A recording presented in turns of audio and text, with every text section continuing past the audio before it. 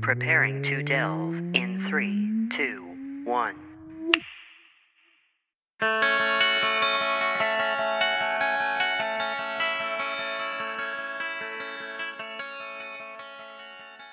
Hello, everybody, and welcome to Delve. My name is Nathan. And I'm Alex. And Alex, we are all alone today. How did that happen? We kicked everybody out. Well, that too. Actually, we have an interview that we are recording later in the week, but this week we are by ourselves, and that's fine because I actually wanted to tell you about something monumental that happened. You built a monument to yourself in the basement. I did. I built an effigy out of sticks, twigs, and branches. And now we can burn it. Yeah, I suppose you could, but it looks so much like me that I think I would take offense by it. No, that's not what happened, by the way. I did not build that, folks. No, I played D&D5E for the first time. Gasp. Gasps all around. Yes, I did. That was a whole lot of fun.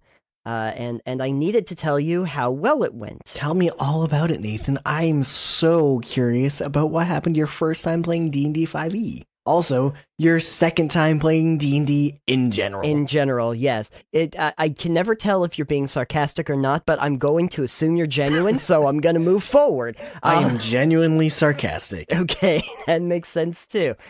Like middle of the month. In July, I did a one shot.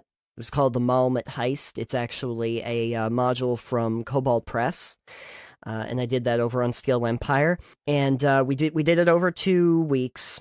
We did 2 different sessions. You took 2 weeks. Oh, 2 sessions, not 14 days. No, it did not take 14 whole days to do it.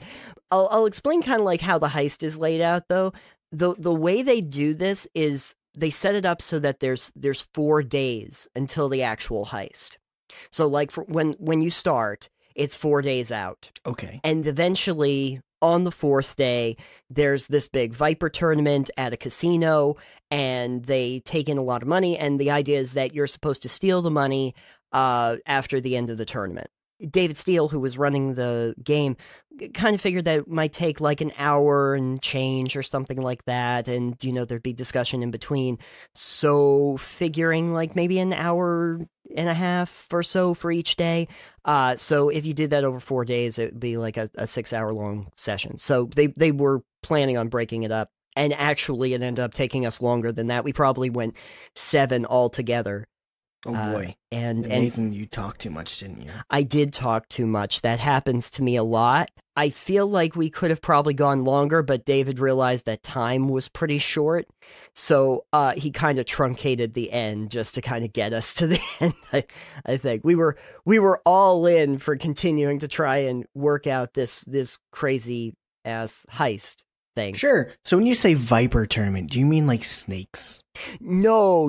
That's just what they call it. There were no snakes that were actually playing in the casino. That might be a letdown for you. So what are the Vipers? Why is it called a Viper tournament? Because why is anything named after a dangerous animal? Because it sounds cool, So like ostrich racing? Like ostrich racing, or a Dodge Viper. The car is not an actual snake. I do want a tournament with those. Oh, yeah, obviously. You know what you do? You watch the Fast and Furious movies. Oh, okay. They're all in there. You just watch those. Those all have very cool sounding names. So there were no actual Vipers involved. There were players, high stakes game players and everything. And there was a specific game that they play at the casino, and I think that had something to do with it too. We didn't get too deep into the weeds on that because we were too busy trying to figure out how to rob everybody. Yeah, specifically. So it's like the York New City auction in Hunter x Hunter when you just rob the entire auction. Got it. Yeah, exactly. And it was mostly just revolving around the fact that somebody gave us this quest who didn't like the owner of this big casino and thought that he was like a really terrible person, and he was kind of like a paranoid guy and was a terrible boss, and so people wanted to kind of see him get his comeuppance, and to do that we were going to rob the whole thing. Anyway, that was the setup. We had 6 players, and I was one of those players. Good. I assumed you would have been one of them because you said you were playing. You are correct. Your powers of deduction are wonderful. We had pre-made characters because we were working for a group called the Golden Song who does this kind of stuff. But each of those characters had a different role. So what do you imagine I picked? I think you had mentioned you were playing a bard.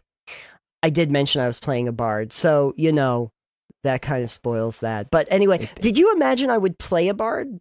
I imagine that you probably said you were going to play a bard thinking bards were easy. I actually chose a bard realizing I wanted to be a bullshit artist, and I figured that's the best class for that. I mean, bard or rogue or sorcerer. Right. I just figured I wanted to be able to talk my way out of a paper bag if I needed to. A bard or a rogue or a sorcerer. Why a sorcerer? Sorcerers are charisma based. Really? Oh. Also, I guess a warlock would work for that too. Oh. Okay. Yeah, they're both charisma based classes, so they'll have a high charisma regardless of their skills. Mm-hmm. Which means you're better at doing it. I thought, okay, because usually when I think of that, I think that they're usually more of a spell casting. Like they're more interesting in casting spells and shooting things with fireballs and such. Sure. Okay, but they're also talky. If you play them that way, sure. Oh, okay. And now the rogue. You said rogue, but now I always rogues are thieves of opportunity. Okay. Or just thieves right out. So they can also kind of be a grifter. If you play a charisma-based rogue, like if you don't go damage rogue Right. and you want to be a sly, smooth, silver-tongued bastard, Mm-hmm. yeah. Well, I don't think I had those options.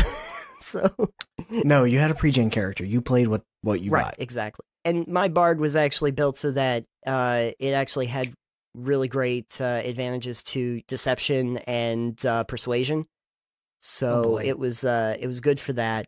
I was playing at level 5, so I was a little bit nervous about that too, because again... Because you had no idea how to build up from level 1 to level 5? I didn't know the difference between level 1 and level 5. There's a lot of difference between level 1 and level 5. Okay. There's several features worth of differences. Okay. Especially for a bard, where you get a ton of stuff. Bards have a ton of abilities. Yes. I only had a handful. When the people go, oh, bards, they play music, they must be easy. And it's really like, no, that is not just what they do. Sorry, honey. They are not easy. No. They are really complex. I mean, it's kind of nice that you have all of the tools in your box that you can play with, but I can understand why it would be very daunting for someone coming into a game fresh. Yeah. Just imagine if you got in there and it was a level 10 bard. What if I were a level 50 bard? They don't go past level 20 in 5e. They should. I want a level 50 bard. I won't know what to do with it, but I know that I'll be pretty stocky. I'll be able to take on a dragon by arm wrestling it at level 50. Anyways. Now, see, the interesting thing, though, I found was that since I knew that the system was kind of foreign to me, I tried to just look at some of my spells and stuff that I had, sort of like just in downtime where other characters were on their own little adventures. Because one thing that we ended up doing was, at the beginning of the day, we kind of figured out where everybody was going in this town, and then we kind of broke off into smaller groups to try and cover more in a day. Because splitting the party is the best idea. My character even mentions that in the episode, if you watch it. We split up on the first day, and Adisu, who's the character I'm playing, is kind of going, I really have to tell you, the splitting the party thing, great idea. But, I was just thinking, but, we needed to cover ground, and we weren't going to be getting into combat right away.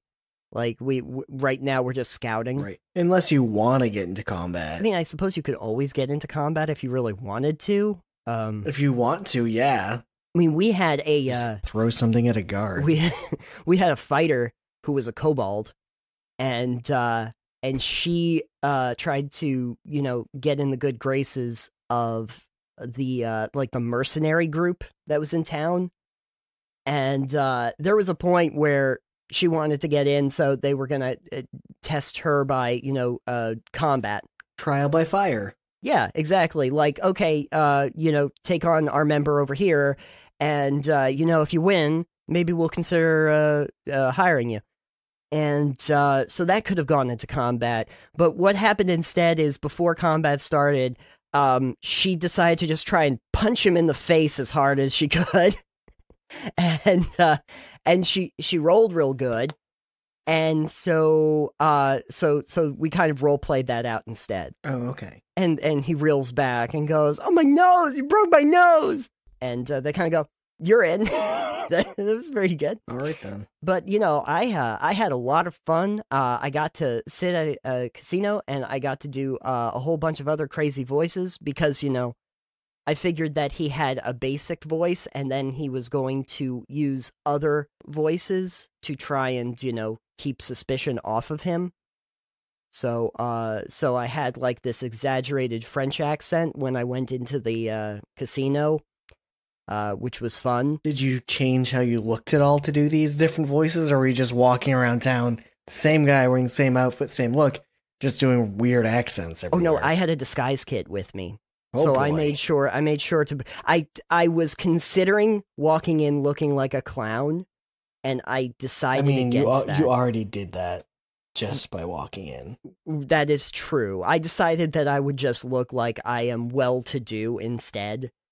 And that seemed to be probably a better approach. I was going in with the leader of the Golden Song, and she was supposed to be in like evening wear, so I was like, maybe I shouldn't walk in, with looking like a court jester. Looking like the court jester, or like literally, I was thinking maybe just like the red nose and like the rainbow wig, and just go in like that. Because I'm a performance artist. What kind of demon is this? It's a clown demon. You'll fly too. No, I didn't do that. But hey, you know what? I did, ingratiate myself up onto stage and did a round of Bohemian Rhapsody for everybody.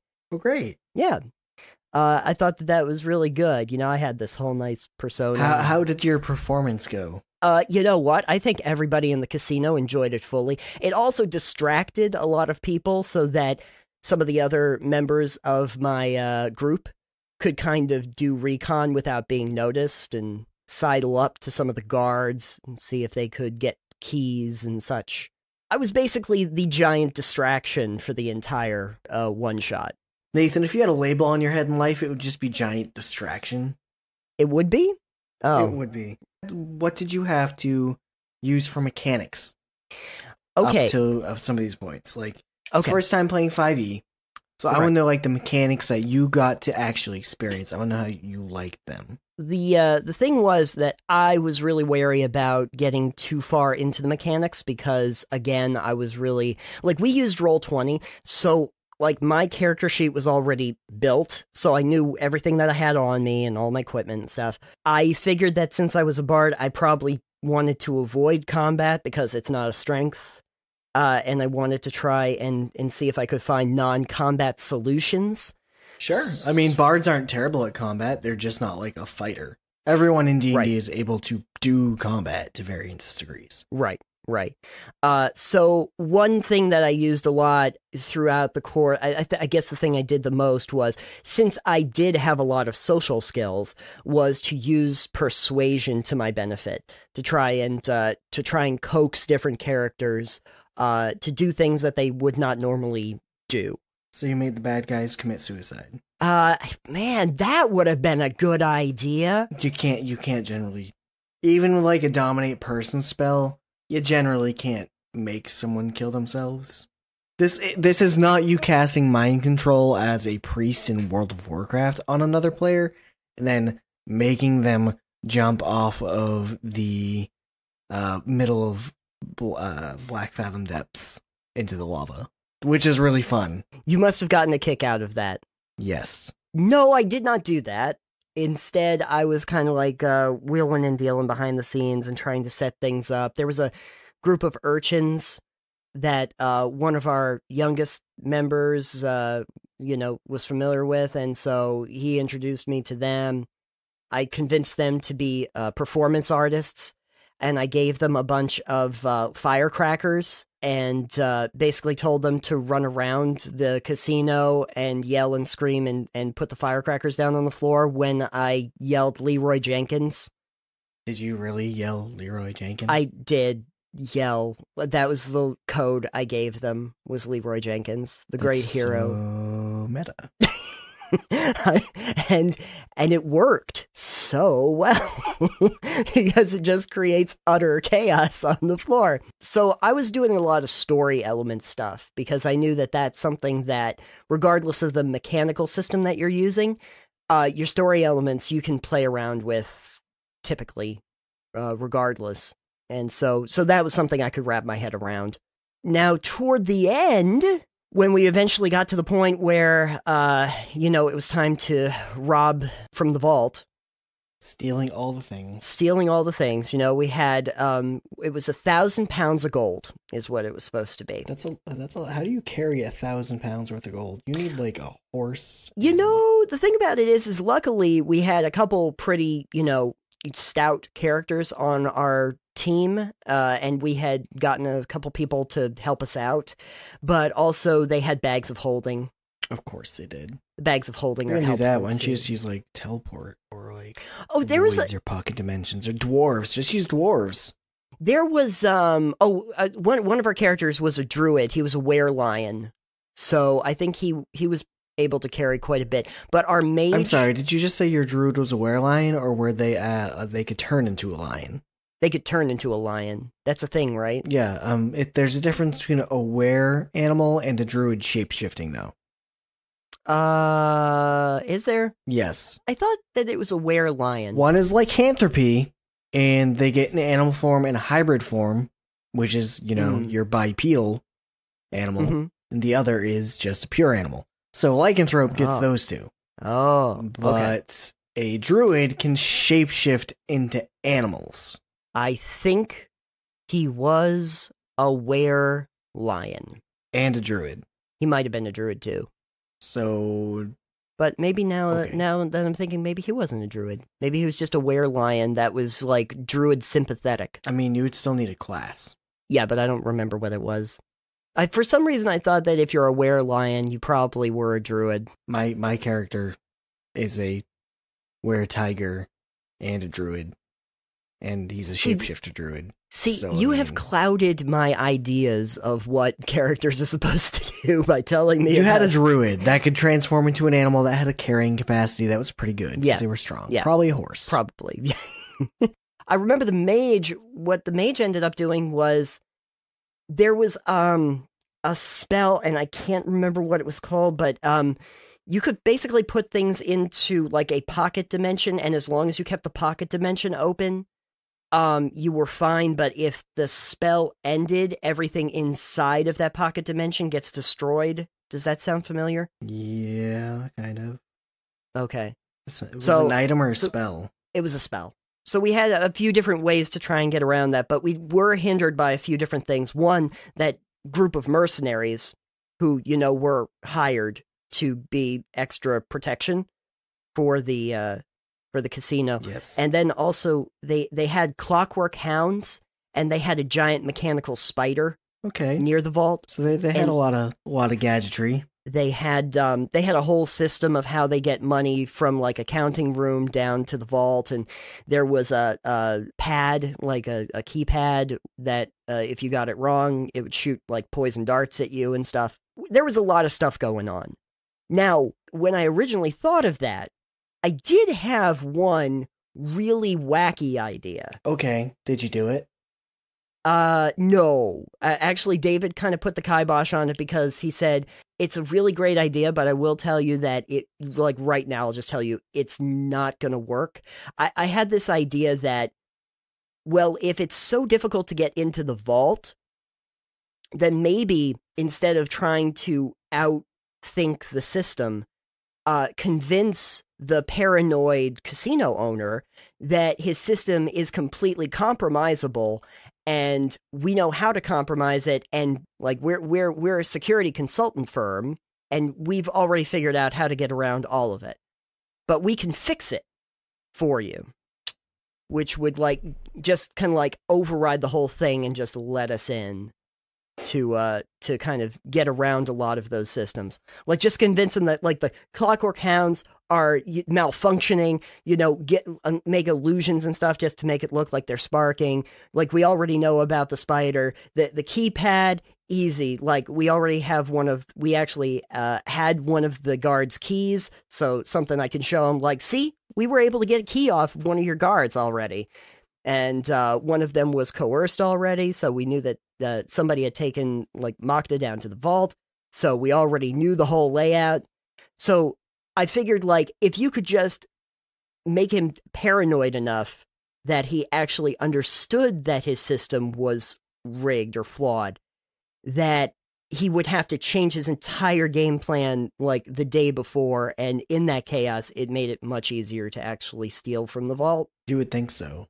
The problem, of course, was that since he already had that contract with the mercenaries, and that was good for another, 5 years or something like that, he was Since when do mercenaries go under 5-year contract? Really good mercenaries, or ones that are really lacking for work.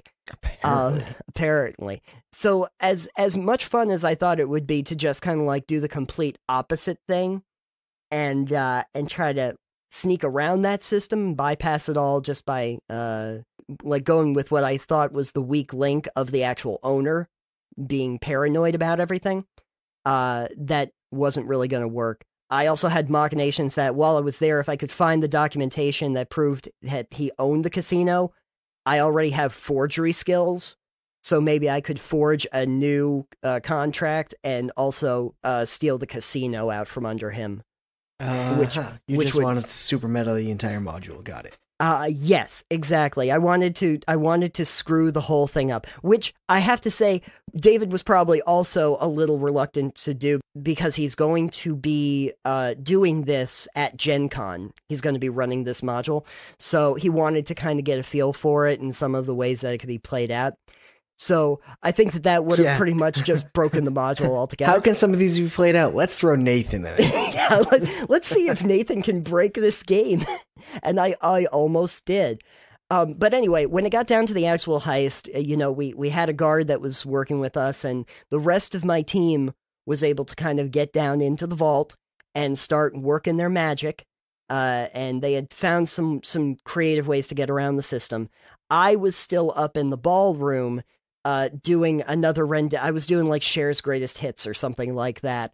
I had gotten some mortar fireworks outside, so I was leading them all out for a wonderful fireworks display.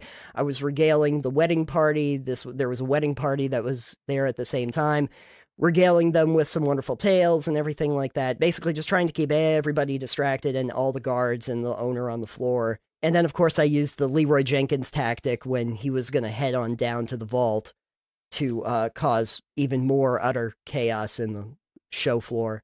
Despite their best efforts, they did trip a silent alarm, and they ended up with guards on them pretty quick.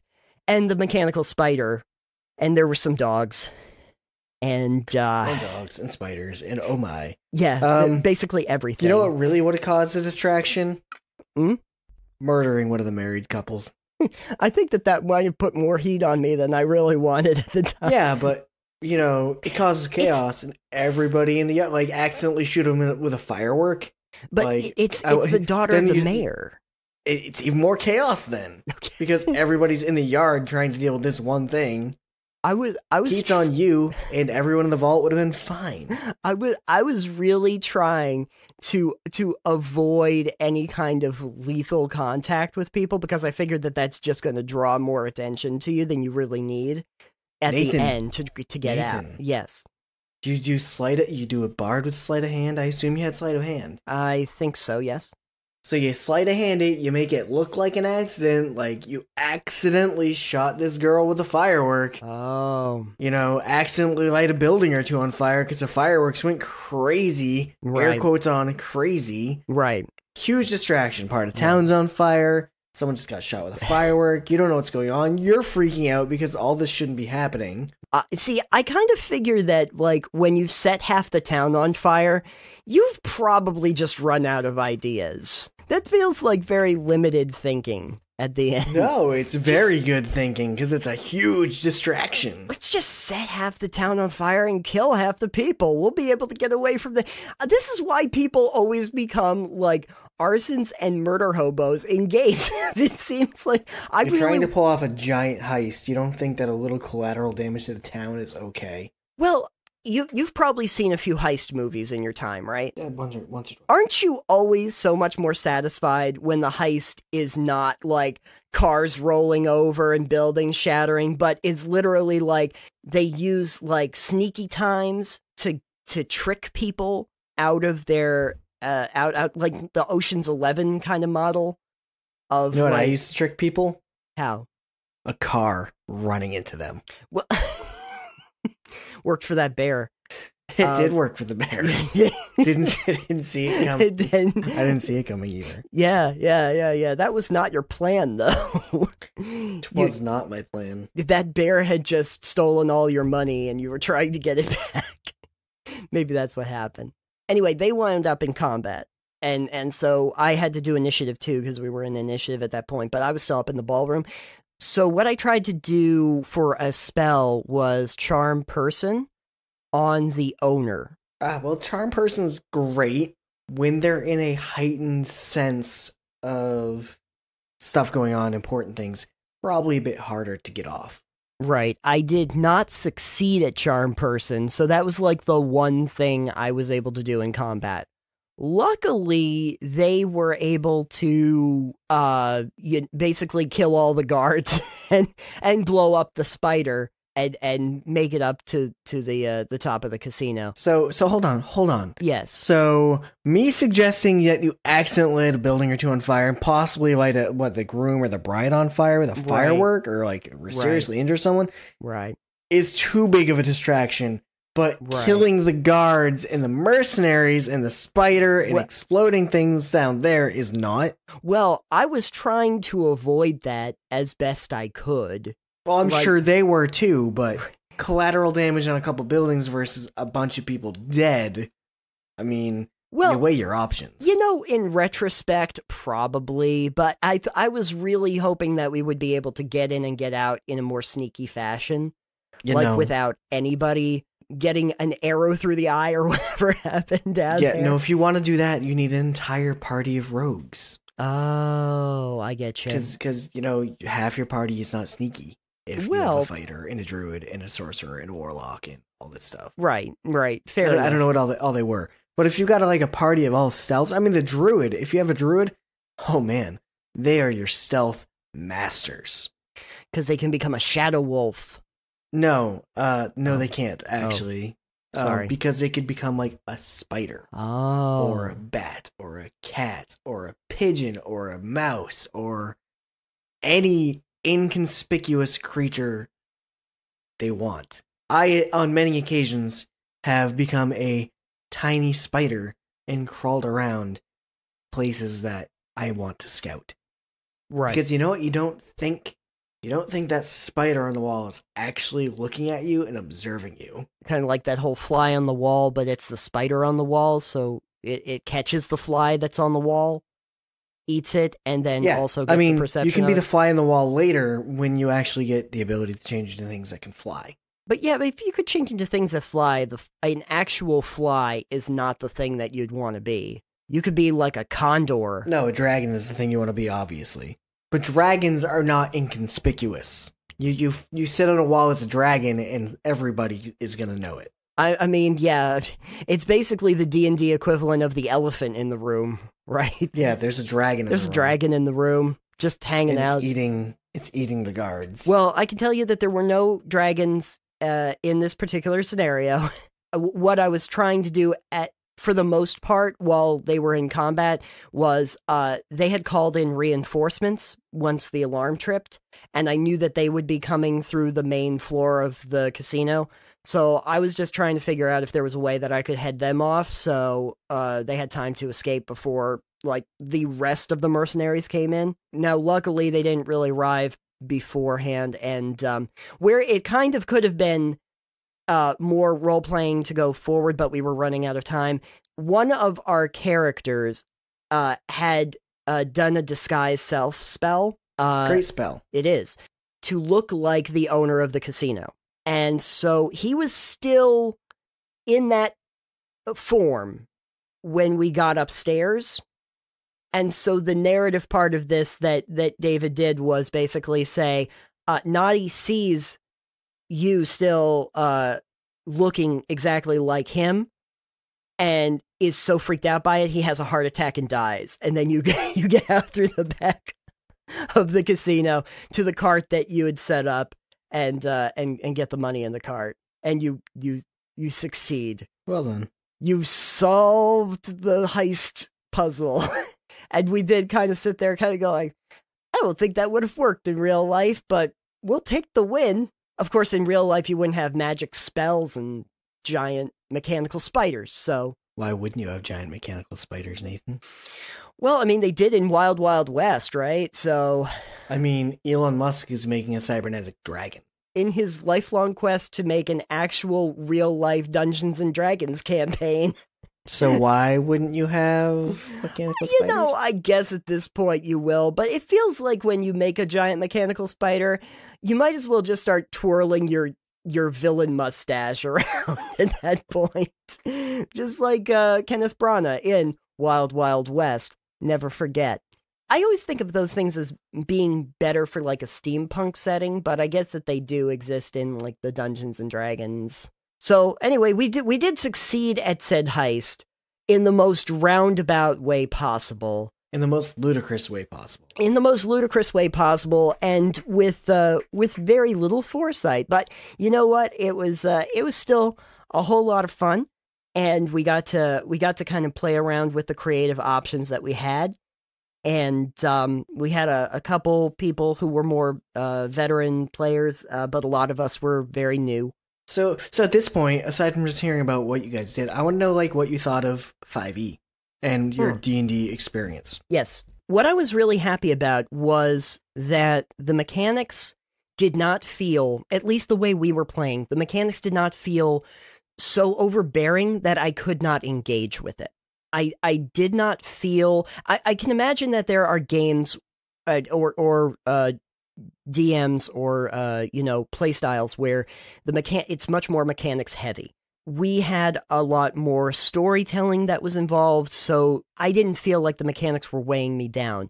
But that being said, when I actually started to kind of look at some of the things that I had available to me and kind of started to think how I could use them creatively, things seemed to be pretty well laid out. Like it seemed to be pretty straightforward, so that if I did need to utilize them, because I was thinking of some ways that I could utilize them, I felt pretty confident I knew what to do if I needed to throw some of those things out. Okay. It did not particularly feel like, I'm sure if I got a little bit more into the mechanical aspect of it, it might have felt maybe a little more confusing, but one, it was helpful that it was a pre-gen character, so I didn't have to build my character from scratch.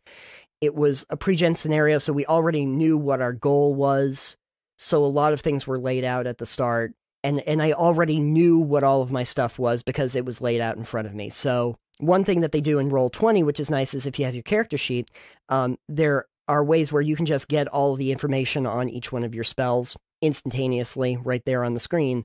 So I was able to look through and kind of get an idea of how I could use those spells, what my distance was for them, what they actually do, and I could see how I could use them in a creative way. Again, being a bard and having the skills that I had, which was kind of like just some kind of like illusions, charm spells, distraction kind of tactics, I could see how I could use those in really creative ways. I did not want to get into combat. I think I had like a dagger, so I was probably not going to be very well suited for that. I always feel like combat is the most mechanics heavy part, though. Generally, I mean, spells actually would probably be the most mechanically heavy part. Like melee or ranged combat is pretty much, clear cut. But spells have so many different effects. Mm-hmm. So, what did you think you had the hardest time with the system? Oh boy, what did I have the hardest? Like not the module, not the role playing, but with the system.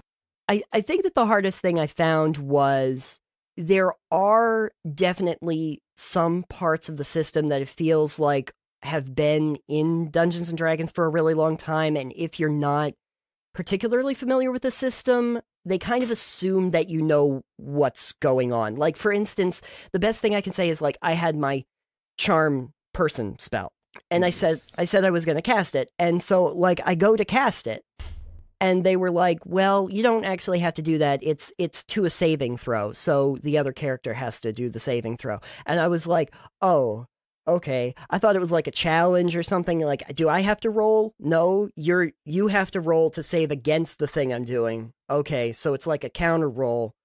All right, I didn't know that. Yeah, it's an opposed roll. It's an opposed roll. Or an opposed check. Yeah, it's a check, yeah. So like, in that case, you'll cast a spell on your target. Right. And they just need to see if it affects them or not. Right. It's different than an attack roll, which you have to roll to see if you hit them and hurt them. Right. So, like, if it's a check system, I know that I cast the spell and it should hit, but they have to determine whether they save against it. Right. I was a little bit confused by some of those more nuanced aspects of it, and I feel like they've just been in the system for so long that people just kind of don't think about it. But if you're new to the system, I think sometimes when it gets into, your saving throws or like all of the different levels of bonuses that I received, I didn't really even know how to calculate a lot of that out. Like, I knew that I had like a plus 10 to deception or something like that, but I also knew that I had plus 1 to any other stats. But then I started to think, well, does that mean I actually have plus 11 to deception? If you didn't make the character sheet, I can see how that would be harder for you. Right. Because you're like, all right, did I count this bonus? For you, the plus 1 to all your skills is from Jack of all trades, which a bard gets. Okay, yes, I did have I believe that's what it's called. Yeah. So I don't know if your character sheet included that bonus in all the skill checks. Right. But the way you would check that is you look at your skill. Mm-hmm. So say it's deception, which would be a charisma-based skill. So you'd look at the skill, you'd look at your proficiency bonus you get, if you're proficient in it, which I assume you were. So at your level, you'd look at the sheet and you go proficiency bonus of like 3 or 4. Then you'd look at your skill and see what it says. If it's checked off, you get your proficiency. If not, you get your skill. You get your attribute, so your charisma bonus. So you being proficient, you would get your charisma bonus. What was your charisma? Oh, it was high. Oh, like I'd 18. Yeah, it was like my highest stat. So you'd probably get like a plus 4 from that, and either like a plus 3 with the other one, with your proficiency bonus, probably like a plus 3 or 2. Then you get like a plus 1 from Jack of all trades. Right. So you can figure it out that way. Okay. If you're familiar with the system. But where, again, you didn't make the sheet, so you don't know if they factored in your Jack of all trades into your skill. I'm just looking at my pre-gen. I pulled it up here. Yeah, I had an 18 to my charisma, so I had a plus 4 for my bonus. And then I had a Jack of all trades, and it says 1 to all other skills. So whatever I don't have for my regular skills, I guess. So all other non-proficient skills? All other skill checks. That's poorly worded. Yeah, it really is. Why does it say other? All other skill check. Like, it says what your skill bonuses are, and then at the end it says Jack of all trades, which says you add plus 1 to all other skill checks on my sheet. I mean, if it has a list of skills that you get specific bonuses to, yeah, that's what. Then you get those, and then all the other skills that are not those ones, you would get the plus 1. Right. If that's what it is. Right. I think that's what it is. Yeah. I'm not looking at it, so I don't know. Right. Anyone listening who's played a bard, it's fine. Yeah, it's good. And there were some other things, like, it also told me that I have a disguise kit and a forgery kit. And I kind of got, like, the idea behind it, but I couldn't really figure out exactly what I could do with those. I get that I could discuss. So they're tools. Mhm. I believe what they do is give you a bonus to using those things. Although you don't have specific skills, for instance, Right. for forgery. That's not a skill that is on your character sheet. But it means if you're trying to forge, you would get a bonus to doing so. And it's funny because, like, even now, like, I'll look at what they give me for equipment and I realize I didn't have to do, like, most of this or even think about it because it says that I have, like, a pair of weighted dice. Man, I could have used those. You could have cheated at some games. Set of marked cards. That would have been great. Yep, could have cheated at some games. Maps and scrolls, bottle of ink pen. Okay, so, I mean, I guess I could have used, like, if you have a forgery kit, I guess an ink pen, bottle of ink, those things make sense. If you have a forgery kit, you need a document to forge from. You need to be able to examine someone else's writing. Right. So otherwise, you're just using your own writing. I did not have to use Bardic Inspiration. Bardic Inspiration is actually really great. It seems like it. The only thing that I did take away from that is I ordered a drink at the bar and I called it Bardic Inspiration. In my head canon, I know what a Bardic Inspiration is, and it's basically you take the strongest alcohol that you can find, pour it into a glass, and set it on fire. That's a Bardic Inspiration. I decided to name a drink that because I thought it sounds so perfect for an alcoholic beverage. Just meta up the whole game. Oh, I certainly did. Believe it. Well, you do have to realize, like, I was playing a charlatan. Like, that was part of my thing. And That's your background, yes. Yes, and I had a false identity, too. Just one? One for this particular thing, yeah.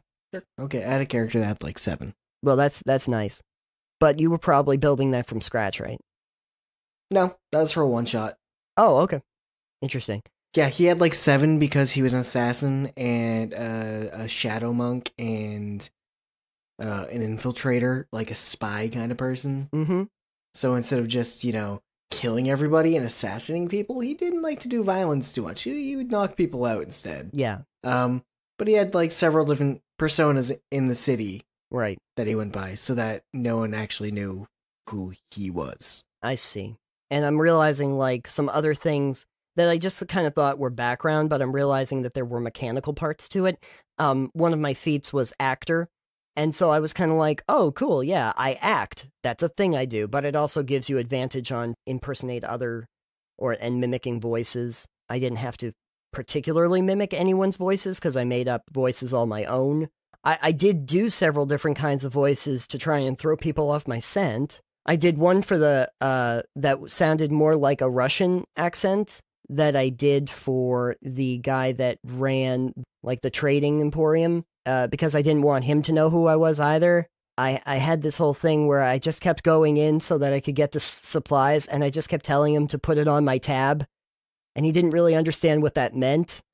But I had no intention of actually paying him money for anything. I'll gladly pay you Tuesday for a cheeseburger today. Okay, Wimpy. The other thing I can say that I was really digging, one, I can understand, like, especially with the way that it was set up where you're sleeping every night and coming back, the whole idea of spell levels didn't really bother me too much because I was like, I'll have plenty, But I can kind of see where it would start to get a little bit tense when you only have, like, X number of slots per level of spell, and you don't know how long you really have before you'll be able to rest and regain those slots. Like if you have 4 days and you know that there's a day-night cycle and there's X number of things you do in that day, and then you're resting after that. Yeah, especially when you get into combat, yeah. Multiple combats, and you burn all your spells, then suddenly it's like, can we just take a long rest? And you're like, it's the middle of the day. Yeah, exactly.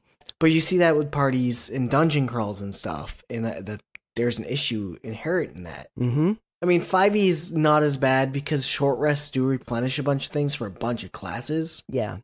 Like sorcerers can get some of their spells back during a short rest. Warlocks get their very limited spell slots back on a short rest because they're not spell driven. Yeah. Druids get their shape changes back on a short rest. All sorts of these things can happen on a short rest, which is like 30 minutes or longer. Right. But like wizards and them don't get all of their spells back Yeah. until a long rest. Okay. So it means you have to have 8 uninterrupted hours of sleep, or as an elf, 4 uninterrupted hours of sleep. Mm-hmm. Yeah. But that's an inherent thing where if you're like in a dungeon crawl and you're going from room to room to room and there's constant encounters, it's like 2 rooms in, you burn all your spells. Right. What do you do? Yep. It's, well, we need to sleep for 8 hours and come back. Yeah. Yeah. And you can sleep in the dungeon. It's like, all right, we've been here literally 20 minutes. Yeah. How did you burn through all your spells? Yeah. Yeah. It feels very unnatural to say, okay, everybody, let's roll out the bedroll and sleep here in the middle of the dungeon so we can regain our spells. It's definitely happened to me more than once. Yeah. Yeah. And you know what? That's why I really like cantrips. Cantrips are really good in 5e because they're unlimited. Yeah. You can just do them as many times as you want. And so... And to be honest with you, yeah, Warlock has one of the most badass cantrips. Really? I think, in the game. What can he do? Eldritch Blast. Yeah? Eldritch Blast. Ooh. Nathan. That sounds Anyone good. who's listening and who has played 5e and encountered a Warlock knows that Eldritch Blast is disgusting. It's a 120-foot range spell attack. Ooh. That does 1d10. Yeah. But every couple of levels, you get another ray attack with it. Okay. So it goes from 1d10 to being 2 attacks at 2d10, rolling 2d10, and so on and so forth. They can get up to like 4 or 5 of these. Jeez. In one attack. And the invocations a Warlock can take can alter their Eldritch Blast. And it's a cantrip, which means you can use it as... every single time. You can use it as your only method of attack. Yeah. Yeah. And there's nothing wrong with that. See, okay, now I need to play this character.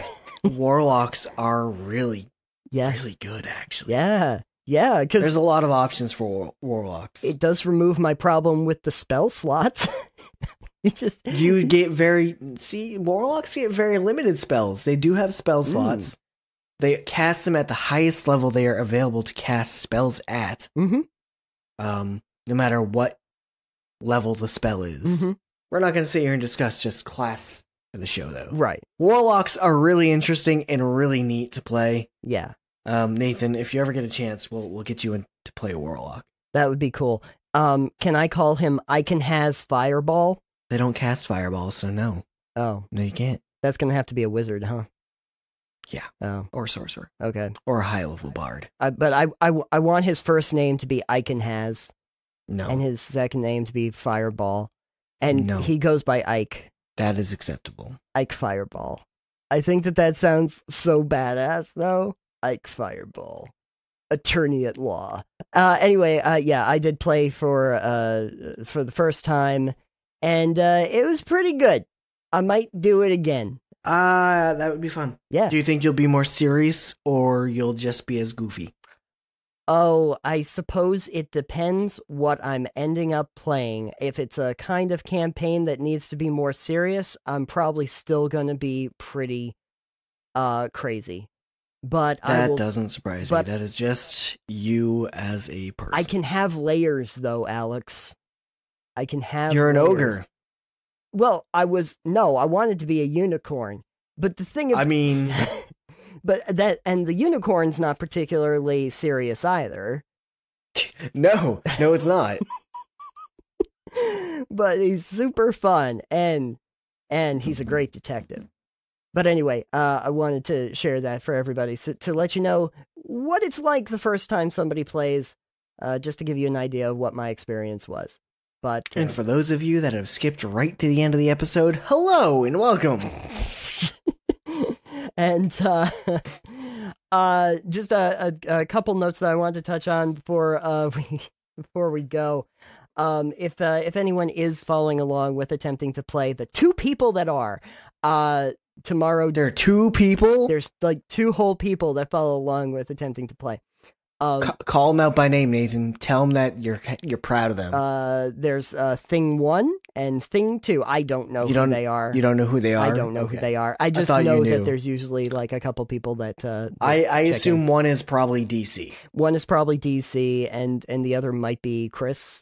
It might be Chris. I don't know. But at any rate, if you are Thanks, DC and Chris. Yeah. Thanks to anyone who's been watching that. Just in general. Anyway, tomorrow starts the free-to-play marathon that I said that I was going to do. Oh, boy. And out of curiosity, Alex, just to take a guesstimate of how many videos I've already put together for that. Probably like 12. 14. So you were close. Oh, so close. That was actually just a random guess. I haven't been paying attention. That's okay. So that's going to be the next couple months of videos. If I don't do something in the middle. Couple months or a couple days of videos? Because you could just do one a day, 14. I could probably just do one a day. I have videos that I've already started compiling past that. Remember, YouTube algorithm focuses on retention time, not views. That's true. Now it does. Used to be views. Yes. But now, they reconfigured it for retention time. Yeah. So you want people to watch for longer periods of time. That's true. I still try to make them fairly compact so that it doesn't feel exorbitant, like it's an amount of time that you feel like you can really leave with something. To be fair, I think you should do the whole playthrough that you record and then do your supercut version of it. Yeah, I mean, I could probably do that if I can set it up for my Xbox. A lot of these are on the Xbox, so I don't have a camera set up or anything for those. You don't have a capture device? You can record from the Xbox, but I don't know if I can set it up on the Twitch. I probably can set it up from a Twitch, but it wouldn't have a video. That would just be a whole lot to go through. Some of the games I take a long time with. But see, I don't think you've watched any of them, but they don't necessarily run quite like a regular Let's Play. That's because there's no one playing with you. That's true. So that is absolutely true. I'd be ninja if I did that. It's why an attempting to play, not a let's play. That's exactly right. That's why it is attempting to play. But anyway, you'll get to see a whole bunch of free-to-play games that are gonna look an awful lot like other games you're probably familiar with. As I found out, they're all amazing. Yeah. Hey, you know what? You're gonna find that if there is a game that you like, there's probably a free-to-play game that's very similar to it that will still probably has stuff you can buy. Oh, yes. I can attest to that. They have cards and upgrades and modules and all sorts of things that they would love to sell you on. The one that I haven't done, but it's going to be the one that caps the whole thing off, is I'm going to do Fortnite, and that's going to be... It's just going to be terrible. It's going to be me staring off into the distance, looking at the draw distance of the landscape, and just like contemplating life in the middle of a battlefield. Just see how I feel like you actually need to record the whole session for Fortnite. Man, I might have to. I might have to figure out a way you need to get a winner chicken dinner. Oh, okay. I can do that. Yep. I'll get an actual chicken. Is that or is that PUBG that does winner chicken dinner? Oh, it might be PUBG. I'm not sure. I don't remember. One of them, when you win, you actually get like a winner chicken dinner. Oh, that's fun. I'm like, seriously, what? Knowing my luck, I'll probably end up in a match with like Ninja and Marshmallow. All of those kids. And I'll get killed instantaneously. You're gonna be like, what are these controls? Oh, I'm dead. Dr. Disrespect, no! Right, it's round 2. What are these controls? Nope, dead. No! Why? Yeah, that would totally be the game that I end up with. But at any rate, also, one other programming note, if you've been listening to Orbital, you know that thing, you might have noticed that my episodes are a little sporadic, and that had something to do with like all the videos I was putting together. And the various other projects that I've done. So plan on Orbital coming back in September, back to a bi-weekly schedule, but I just have like guests and stuff this month, and it's just kind of all over the board, and I'm still doing a bunch of things. So anyway. Nathan's been busy. I knew that I wanted to do the Francis Scott Key one for the 4th of July. There you go. And so I really, really wanted to do that. But I have others that I know that I want to do, but I just haven't quite been in the headspace or with a time frame right now where I was really able to devote time to it. So I'm going to And all that stuff I've been doing on the side. Oh wait. Oh wait. You have so many things that are going on. I have life things that are going on. I'm sorry. You have life things. This is my life. My life consists of this. And so I guess for anyone out there who would be interested in finding all of those things that we do when we are online, Alex, where could they go? Discord. Yep, you could. Oh, you mean not actually like online at the time? You mean like on the internet? I was thinking. I mean, you can go to Discord too. We have a link somewhere. Yep. On the website. Oh, I think there's a link. I believe so. You can find us at delvecast.com. Yep. And then all of the things that we had previously mentioned, those are readily available from the site. You can watch it all. It's pretty great. You can even watch the videos on the site. I embedded them in the actual posts. So that's fun. Oh, nice. Yeah, you don't even have to go specifically to our YouTube channel. You can actually watch them right from the post. So, I mean, you can do both. Either way, you can whatever do both. suits your needs. You can do both. Just don't watch them while driving. No, don't do that. And don't play Pokemon Go while driving. That's just You can't anyways. Well... Hey, Nathan, we have a Patreon. And Alex, we actually have 3 patrons. We have 2 that are at our shiny level. That's our $5 level. We always like to mention them. We have Dom Perry from Nine Dragon Games. And we have Bonnie Ainsworth, no relationship to me. Are you sure no relationship? Well, not that I want to admit on air. How about that? Are you ashamed? Thanks, Mom. Anyway. I hope they're listening to this. Yeah. Oh, no, they will. I'm sure they will. Make sure to check us out on iTunes and Google Play. Please rate and review and subscribe when you go. And you should also be aware that we are on something called Twitter. And I am at Satanium. I am at EXP Limited, and the show is at Delve Podcast. And so for all of your Delvey needs, you can go right over there. That whole thing about role-playing, I think this is going to catch on, Alex. Oh, good. You think it's going to be a thing once in a while? You know, I think I'm getting in on the ground floor here with this tabletop thing. And I'm feeling there's really something to this. There's a market here. You got to tell somebody about that. Oh, yeah. I got to tell the world. If you're listening to this and you weren't already aware, tabletop might be a pretty cool thing.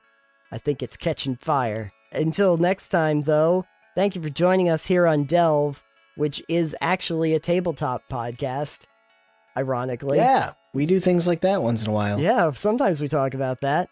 And we'll see you on the next one. Bye. Bye.